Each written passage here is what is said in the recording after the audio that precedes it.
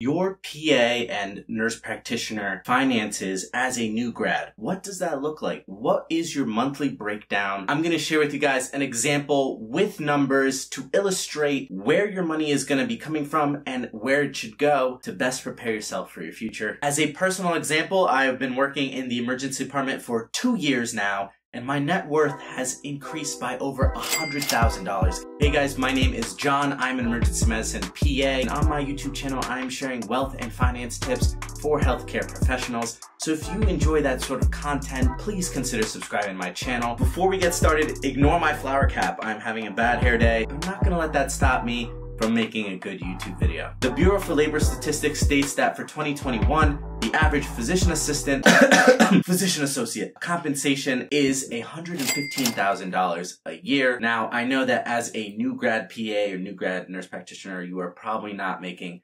$115,000 a year, but for our illustrative purposes, I'm going to use those figures as my example. And it's more beneficial for you guys to think about your finances in terms of a monthly budget, monthly goals, rather than just the whole year. So 115,000 US is translated to about $9,500 of gross earnings per month. So great, you are earning $9,500 a month. Where exactly is that money going to be going? First off, I'm talking about taxes. Everybody's tax situation is different. For instance, I'm a single young male. I'm not married. I have no dependents, and I live in a relatively low-cost state. However, it is not tax-free. For my example, you are spending 30% of your gross earnings in taxes. That includes federal taxes, state taxes, local taxes, and your payroll taxes. From January until mid-April, every single dollar and cent that you earn is going to Daddy Uncle Sam. His pimp hand is strong, his cane is very long, and he always collects. So of that $9,500, you will pay about $2,850 in taxes, and you will have around $6,650 for yourself. Now you have to think about your student loans. In my prior video about how to pay for PA school, I said that the vast majority of students are taking out student loans to pay for their education, and the average price of a PA program's tuition is about $90,000. So it's reasonable to say that we have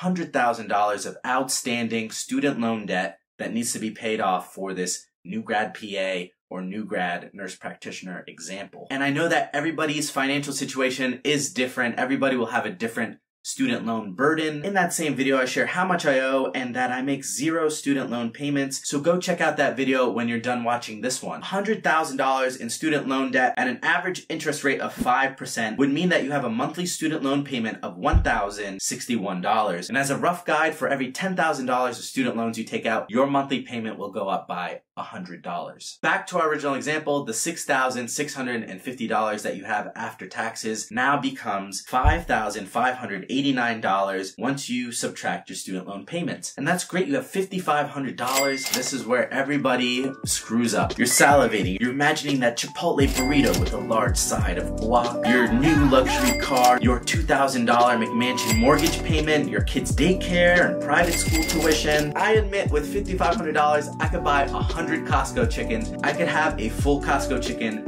for breakfast, lunch, and dinner for an entire month. But you need to have restraint, and that is because you need to be saving at least a conservative 20% of your net earnings. In my example, if we have $5,500, 10% of that is $550, 20% of that thus is $1,100. Obviously, if you could save up more than that, that is awesome. $1,100 does not seem like a lot of money, but I'm going to share with you guys at the end of the video why you are wrong. We want our money to grow over time, and we want to be investing this money and saving it towards our financial goals. If your employer offers a 401k or a 403b and you could contribute to it automatically every single paycheck, this money is pre-tax. And it actually reduces your tax burden. Let's say that you contribute 10% to your 401k or your 403b. Even before talking about an employer match, you are contributing $950 out of your $1,100 immediately into your retirement savings. Congratulations. You know what? If you make it automatic, you will not miss it. It gets taken out of your paycheck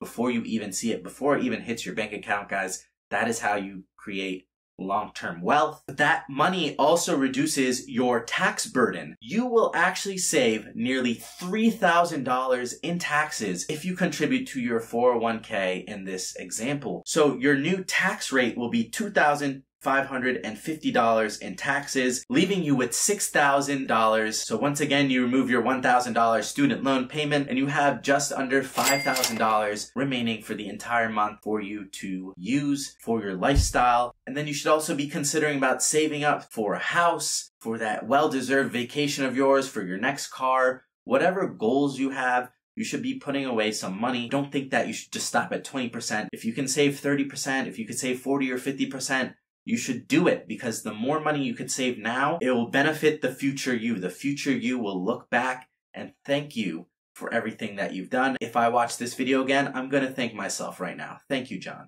Thank you. Personally, I've been saving month after month into my 403b, and you can see that in my paycheck reveal video. But I've also been maxing out my Roth IRA. Over the last 2 to 3 years has generated a substantial amount of money and interest. I'm talking several $1,000s of free money, guys. Look at that enormous growth. And I'm surprised this video is not demonetized yet, because YouTube doesn't allow sexually gratifying content. After you pay yourself first, you pay Uncle Sam, and you pay your student loans, then you have money left over to spend however you see fit. Your rent and mortgage expenses, your food, your transportation, your utilities, your insurance costs, etc., etc., etc. Any money that you have left over, you should once again be saving it still, okay? Don't just go blow money because you have extra money laying around. What is very redeeming about this whole process is that month after month, you get to track your net worth. Your net worth is the total sum of all of your assets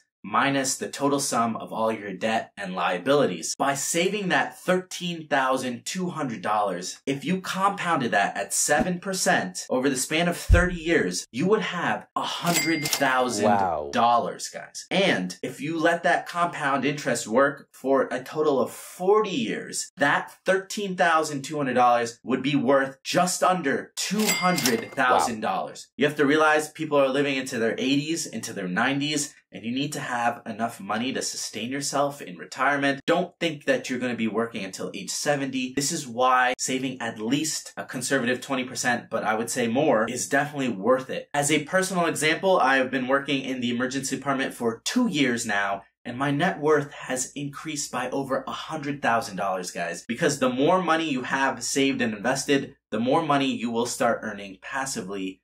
You know, it turns a little snowball into an avalanche. So I just started this whole process, and I know that you guys, as a new grad PA, a new grad nurse practitioner, it will go very slowly at first. I guarantee you, the first $100,000, the first $1 million will always take longer than the subsequent ones. But as long as you guys create some sort of goal and you create these systems in place, go work a couple months at your first job and see how much they're taking out in taxes, how much you think you could reasonably contribute to these retirement accounts. I would see how much you're spending on gas and food and various other things before you start upgrading your lifestyle. And I would actually heavily recommend, against the dangers of lifestyle inflation, trying to live like a student for a few years after you graduate, so you could aggressively pay down your loans. Once again, you're increasing your net worth and you are furthering yourself towards financial independence. You will be making plenty of money. Don't worry about it. If you guys have any specific examples or comments, leave them down below. If you enjoyed the video, hit that like button. It really helps the YouTube algorithm so much. And consider subscribing to my channel. I'll be releasing even more videos. I'm trying to do a new video each and every week. As always, guys, stay safe out there. Have a great rest of your day. Bye-bye.